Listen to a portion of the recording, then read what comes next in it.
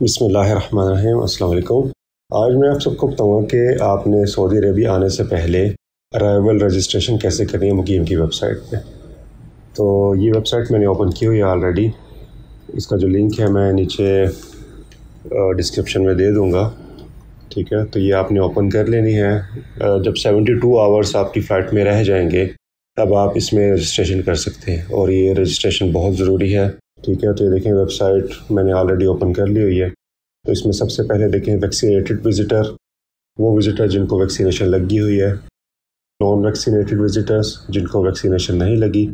Vaccinated residents, जो residents हैं जिनको वैक्सीनेशन लगी हुई है। नॉन वैक्सीनेटेड विज़िटर्स, तो जो विज़िटर जिनको अभी वैक्सीनेशन नहीं लगी। ठीक है, तो जो मैं रजिस्ट्रेशन कर रहा हूँ वैक्सीनेटेड रेजिडेंट की कर रहा हूँ। ठीक है, तो इसको सेलेक्ट कर लेते हैं। ठीक है, तो देखिए वैक्सीनेटेड रेजिडेंट रजिस्ट्रेशन, यहाँ पे इकामा नंबर एंटर कर दें। ये ऊपर कुछ टर्म्स एंड कंडीशन लिखे हुए हैं, ये भी एक दफ़ा पढ़ लें। Birth date as per इकामा, I am not a robot करके इसको सेलेक्ट करके वेरीफाई। ये देखें सारी इन्फॉर्मेशन आ गई। Vaccinated resident registration, इकामा number. इससे पहले ये देखिए कुछ टर्म्स एंड कंडीशन है, इसको भी पढ़ लेते हैं। Conditions of registration for vaccinated residents. Your health condition in तवक्कलना should be one of the following: immune by first dose और इम्यून बाय रिकवरी। जो आपका तवक्कलना है वो इम्यून होना चाहिए, इम्यून बाय फर्स्ट डोज या इम्यून बाय रिकवरी। तो एक और बात मैं बताता चलूँ, जिस तरह अगर किसी को बाहर आउट ऑफ सऊदी अरेबिया अगर वैक्सीनेशन लग रही है या किसी को लग गई है, जो इस वक्त अप्रूव हैं 4 वैक्सीनेशन, एस्ट्राजेनेका, मॉडर्ना, फाइज़र और जॉनसन। अगर किसी को इसका कंप्लीट कोर्स अगर किसी को लग गया है तो अपनी वैक्सीनेशन सऊदी आने से पहले उसको रजिस्टर कर सकते हैं MOH की वेबसाइट पे।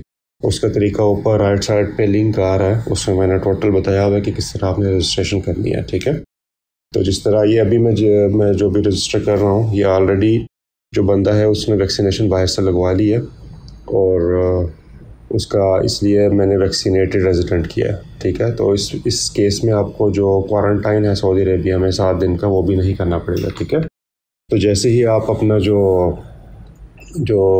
वैक्सीनेशन रजिस्टर करवाएंगे MOH पे, तो आपका जो तवक्कलना है वो साथ ही इम्यून हो जाएगा। ठीक है, तो जो कि इसकी फर्स्ट कंडीशन भी है।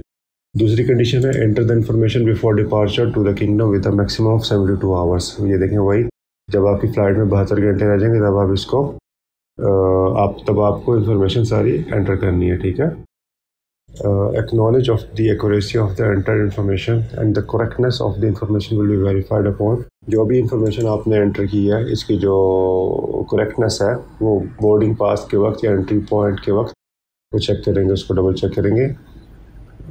And the failure to comply with these requirements make it open to preventing entry. अगर आप कुछ गलत इसमें एंटर करते हैं तो आपको सऊदी में एंट्री नहीं मिलेगी और आपके ख़िलाफ़ कानूनी कार्रवाई की जाएगी। ठीक है, और इसमें साथ लिखा है those under the age of 18 should be registered age dependent for the requester. अगर कोई 18 साल से कम है तो वो एज अ डिपेंडेंट रजिस्टर होगा। Residents with domestic professions are not required to register in case they are coming with their employ. अगर कोई डोमेस्टिक वर्कर है लाइक मेड या कोई प्राइवेट ड्राइवर, तो वो अगर अपने एम्प्लॉयर के साथ आ रहा है तो उसको रजिस्टर करने की ज़रूरत नहीं है। ठीक है, तो ये देखें वैक्सीनेटेड रेजिडेंट रजिस्ट्रेशन, ये इकामा नंबर आपका आ गया, बर्थ डेट जो आपने एंटर की थी, नाम, पासपोर्ट नंबर, नेशनलिटी। ठीक है, अराइवल टाइप बाय एयर है या ओवरलैंड है। ठीक है, अगर बाय एयर है तो आपके देखें flight number, arrival date, arrival destination और एयरलाइन। डिपेंडेंट्स, ये देखिए आपके डिपेंडेंट्स आ रहे हैं जो आपके साथ ट्रैवल कर रहे हैं। और अगर आप ओवरलैंड सेलेक्ट करते हैं तो ओवरलैंड में कुछ भी नहीं है, खाली डिपेंडेंट्स हैं। खाली डिपेंडेंट्स को सिलेक्ट कर लें जो आपके साथ ट्रैवल करेंगे। Selection of dependents on the same flight. ठीक है, ये नाम आ रहा है, उसके बाद I am not a robot पे करके आपने सबमिट कर देना। ठीक है, तो मैं बाय एयर कर रहा हूँ तो इस वजह से मैंने बाय एयर पे क्लिक कर दिया। तो यहाँ पे फ़्लाइट नंबर एंटर करें। फ़्लाइट नंबर आपकी टिकट पे भी लिखा होता है, आपको टिकट से मिल जाएगा। तो जो भी फ़्लाइट नंबर उसके ऊपर लिखा हुआ है वो यहाँ पे आपने एंटर करना है। अराइवल डेट, जो भी आपका अराइवल डेट सऊदी अरेबिया में है ये भी आपको अपने टिकट से मिल जाएगा। अराइवल डेस्टिनेशन, जो भी आपका अराइवल सिटी है, जो भी एयरपोर्ट है। ठीक है, तो देखिए मैंने याद कर दिया। एयरलाइंस, कौन सी एयरलाइन से आप ट्रैवल कर रहे हैं वो सिलेक्ट कर दें। और अगर आपके साथ कोई डिपेंडेंट है तो ठीक है, अगर नहीं है तो उसको ब्लैंक छोड़ दें। और I am not a robot इस पर क्लिक कर दें, ठीक है। देखिए आई लिखा है, I acknowledge that the information enter is correct and that the information will be verified when the boarding pass is issued at the board of entry. ठीक है, ये वही जो कंडीशन में भी लिखा हुआ था कि मैं यानी एक्नॉलेज करता हूँ कि जो इन्फॉर्मेशन मैंने एंटर की है वो सब करेक्ट है। सबमिट पे क्लिक करते हैं तो ये देखें रजिस्ट्रेशन नंबर आपका आ गया, ठीक है। You have registered successfully. You can print the registration form below or use the इकामा number or the date of birth to verify the registration। ठीक है, आप वेरीफाई भी कर सकते हैं बाद में भी। तो ये देखें, ये इकामा नंबर, ये रजिस्ट्रेशन नंबर है, इकामा नंबर, नाम, nationality, flight number, arrival, registration number, birth date, passport number, arrival date, airline और रजिस्ट्रेशन डेट। ठीक है, तो इसको स्क्रॉल डाउन करते हैं पेज को।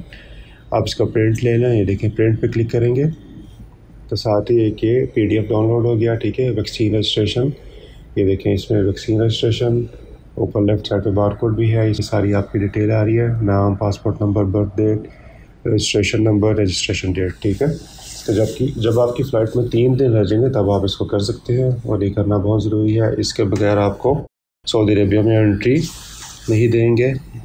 और ये तरीका था वैक्सीनेटेड रेजिडेंट्स को रजिस्टर करने का। अगर आपको वीडियो यूज़फुल लगी हो तो इसको लाइक कर दें, कोई क्वेश्चन हो तो कमेंट बॉक्स में लिखें।